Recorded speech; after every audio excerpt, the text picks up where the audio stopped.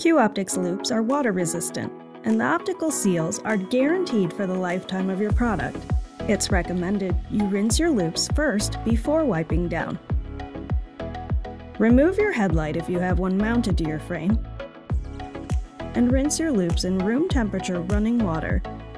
If desired, you can also apply a mild non-abrasive soap. Wash gently without scrubbing with your lens cleaning cloth or other 100% cotton material, then rinse. Wipe the excess water off with a dry microfiber cloth. Then remove spotting or streaks by applying the optical spray either directly to the lenses themselves or to a microfiber cloth.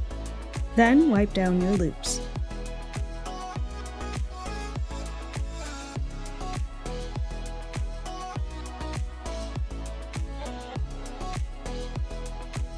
Cavicide or Birex can also be used for disinfecting and are safe to use on your loupes.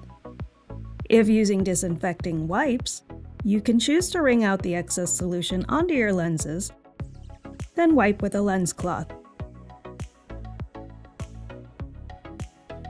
But no adverse conditions have been noted by using disinfecting wipes themselves, and it's just a matter of preference which method is used.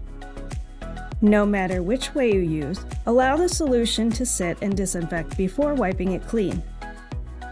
Once you've thoroughly cleaned or disinfected your loupes, be sure all the excess liquid or streaking is removed with your microfiber lint-free cloth over all of the surfaces, including the frame and temple arms.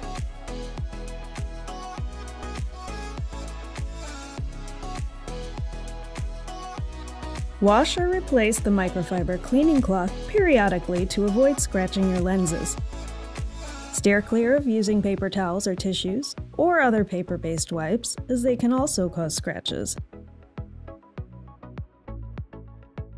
Never attempt to sterilize by any method. Never soak your loupes in any solution, not even water. And never place your loupes in an ultrasonic cleaner.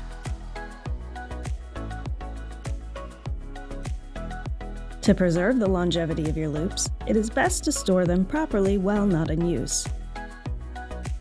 Place your loupes back in their case to prevent accidents that might damage the lenses, telescopes, or frame. Please don't store other items in the case where they might affect your loupes. Added pressure could stress the frame or scopes, and loose items could potentially score the glass. Thanks for watching. For more videos about your Q-Optics loupes, subscribe to our channel.